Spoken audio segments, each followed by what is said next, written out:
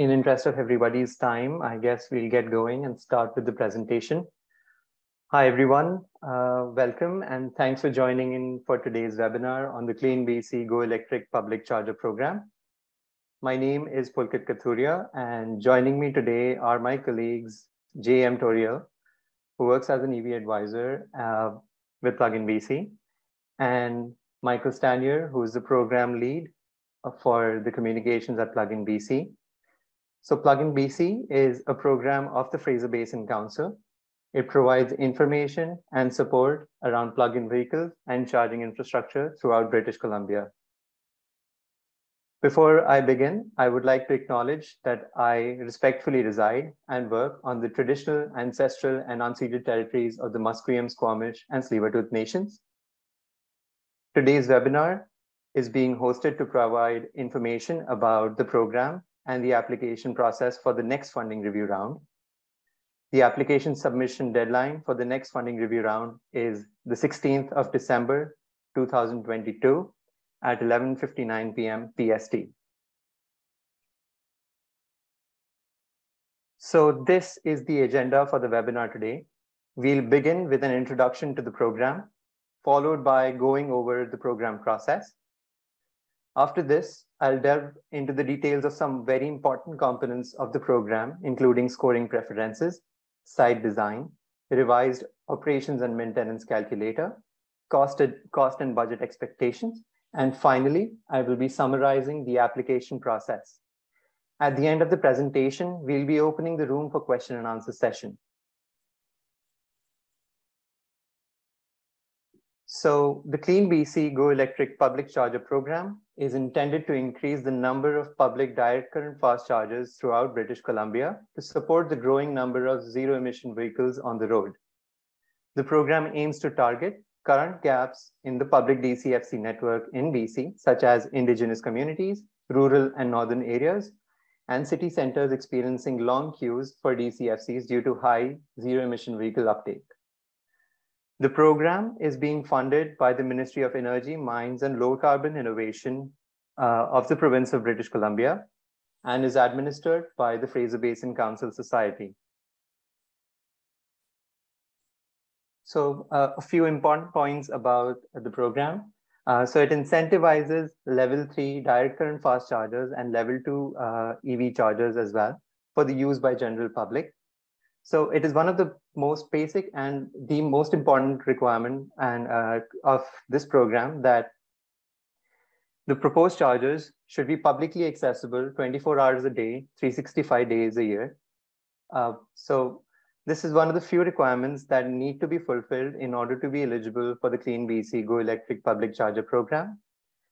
Applicants, and the next requirement, not a requirement, but an important point about this program is the applicants must apply and be pre-approved for the program before any costs are incurred. So if any costs are incurred before the approval, those will not be eligible for rebates.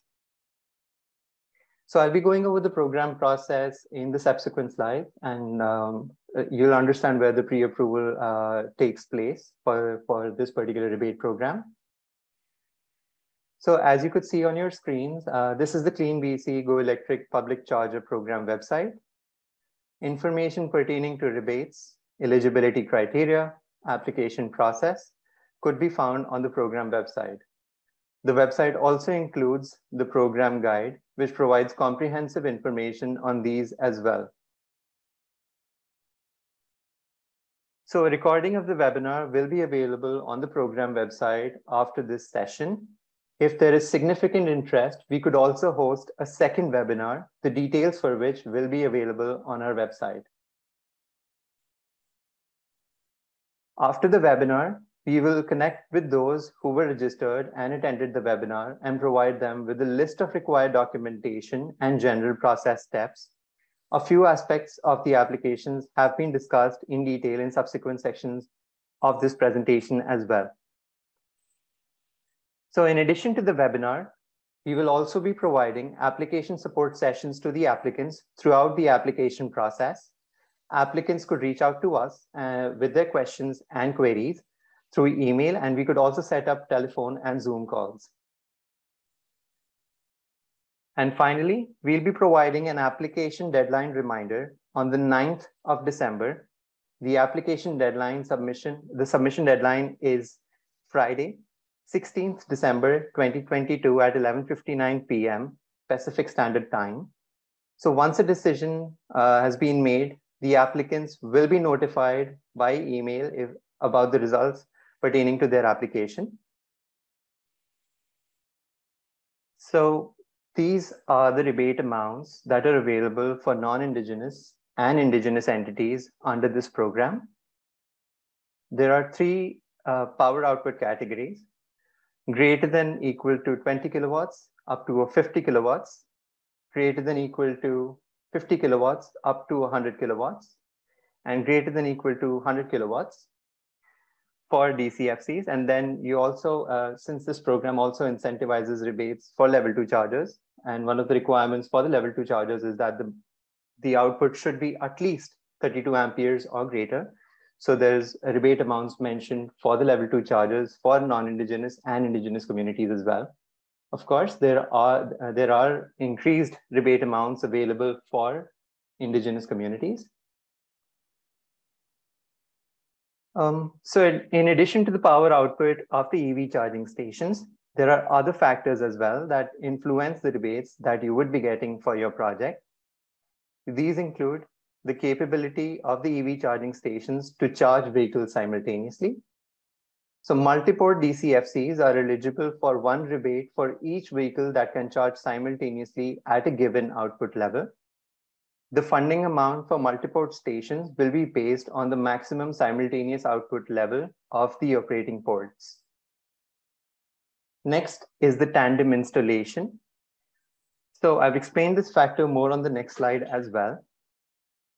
It is one of the eligibility requirements. So if the prospective installation location is greater than 500 meters from the nearest public charger, be it level 2 or a DCFC, the project will be required to install at least 2 ports per site, either tandem DCFC stations or a DCFC and a level 2 to provide redundancy to the site.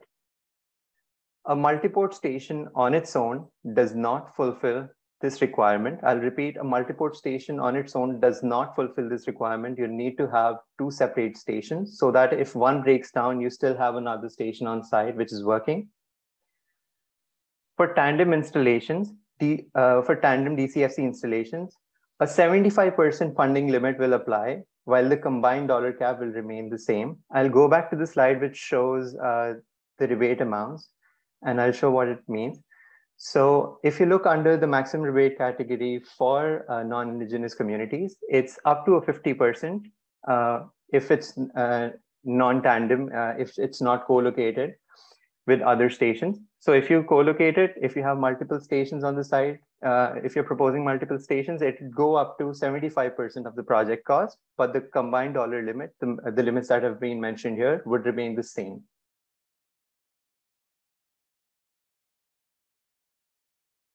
So level 2 only locations. So this program is intended to primarily support public fast charging. However, public level 2 stations not required to be co-located with the DCFC station will be supported only in specific instances. So no public level 2 stations without co-located DCFCs are eligible in Metro Vancouver or Capital Regional District through this program, except for any of the Gulf Islands with 1 or fewer public charging stations, or for Indigenous owned stations. The next point is there must be 1 or fewer public level 2 or DCFC within 10 kilometers of this location if you're looking for installing only level 2 chargers in your project. Also, you'd find a list of priority districts in the program guide under section 3.2.1, where only level 2 stations are allowed.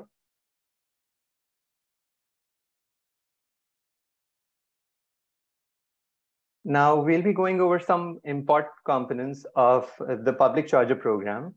The first one is the scoring preferences. So after the deadline date, that is once we have your final applications, we'll be scoring them based on certain parameters.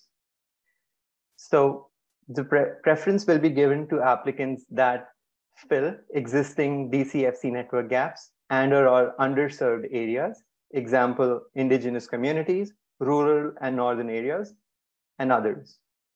You could refer to the BC Public Light Duty ZEV infrastructure study by BC Hydro, which is available on our website. And JM will also drop a link in the chat for the study.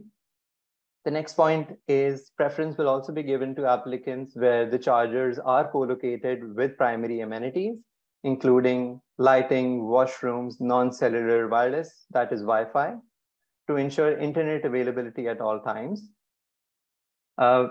Preference will be given to applicants where there are multiple chargers being co-located on the same site. That is, if you co-locate more than one DCFC, you will be given preference. Next is if these chargers are located near secondary amenities, such as restaurants, shopping, and attractions, example, parks, libraries, community centers, etc. Preference will be given if you include stations with an output of greater than 75 kilowatts when located on primary and secondary highways wherever feasible.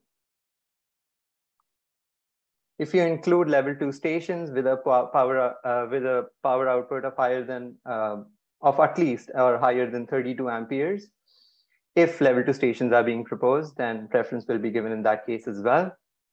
Include an on-site Tesla CHAdeMO or a CCS adapter. It's optional, but then again, it's one of the points under preferences as well.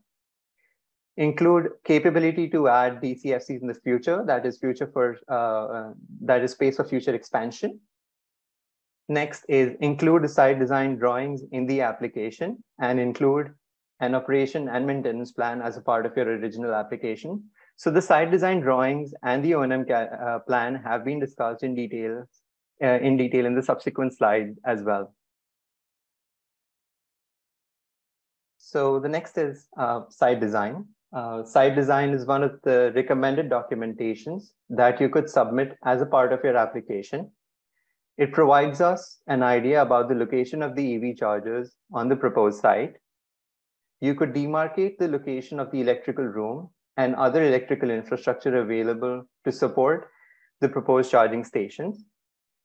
And you could also demarcate the location of primary and secondary amenities. So another important aspect of the site design drawing is to roughly depict that the site is accessible 24/7 all around the year. For site design support, you should refer to EV fast charging design and operational guidelines for public DCFC stations by BC Hydro, the link for which will be available in the chat as well.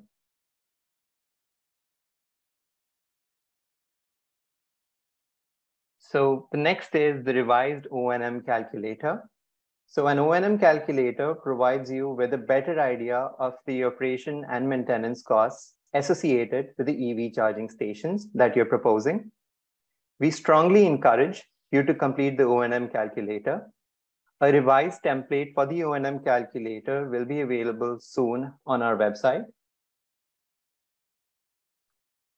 So on this slide, you could see a screenshot of a portion of the O&M calculator.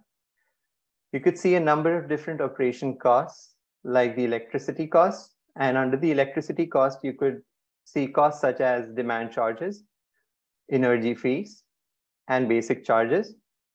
The next is maintenance cost, under which you could find cost associated with routine maintenance, incidental damages, and others. After this, you could find other costs such as network fees, on-site customer services, cost associated with insurance, and others. Now, you could also see a table depicting the revenue. The O&M plan would also provide you an idea about the annual revenue generation from EV charging. So it takes into account a number of different data inputs. So once you complete the data inputs in the O&M calculator, you will have an idea about the average approximate annual operation and maintenance cost and the revenue as well. Okay, so the next important component and thing that you would be submitting as a part of your application is a budget quotation. So as a part of your application, so this would include cost associated with purchase and installation of the EV chargers. We use the budget provided in the application to calculate the rebate amount that would be set aside if the project is approved for rebates. As for our expectations, the budget should be as itemized as possible. This is because only eligible costs would be counted towards the rebates. Some costs eligible for rebates include DCFC or level 2 equipment. Here, I would also like to mention that there are equipment eligibility requirements as well, and these could be found in the program guide under section 2.3. Again, a link to the program guide will also be available in the chat here. Going back to the eligible costs, installation costs including labor and material, which includes earthwork, paving of one parking space per charger, and curb or protective bollards around chargers and others, are also eligible under this program. So for a complete list of eligible costs, you could refer to section 2.4 of the program guide on page number 6. So now I will be summarizing the steps an applicant goes through while applying or participating in the CleanBC Go Electric Public Charger Program. The first step is to look at the eligibility requirements and participate in the CleanBC Go Electric Public Charger Program webinar. I will also mention that it is required for the applicants to attend the webinar or view the recording, which will be available on the program website if they cannot attend the webinar live. The next step is to apply for the pre-approval. This would involve submitting an application for pre-approval with required documentation by 16th of December 2022 by 11:59 p.m. Pacific Standard Time. After we receive the application, the Ministry of Energy, Mines and Low Carbon Innovation will be reviewing it. They will be announcing the results for the applications, and we'll be reaching out to those applicants with their results. So the successful candidates and the applicants, we'll be sharing and signing a funding agreement with them. The funding agreement will include the rebate amount calculated based on the budget quotation that you'll be providing and other information as well in your application. So after the funding agreement is signed, the applicant gets 18 months to complete the project. After completing the project, the applicant will be submitting the final documentation to us. And after this, the funding will be provided to the applicant. So this is the complete application process, starting from understanding the program till completing your project and getting the rebates. Finally, I will mention that between now till the program deadline date, you could reach out to us on the following email ID, that is publiccharger@pluginbc.ca if you require any clarification and if you have any concerns.